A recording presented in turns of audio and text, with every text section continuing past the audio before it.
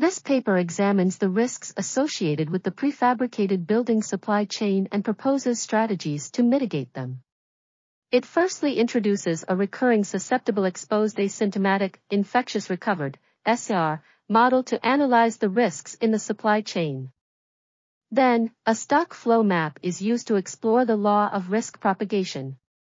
Finally, the paper uses MDPI software to simulate the effects of different influencing factors such as infection rate, transmission rate, government financial support, government policy supervision, and immunity loss ratio on the number of risk-unknown enterprises, risk-latent enterprises, risk transmission enterprises, and infection rehabilitation enterprises in risk transmission.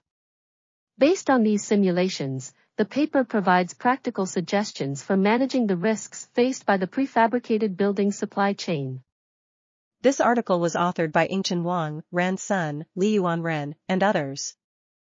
We are RTCLTV, links in the description below.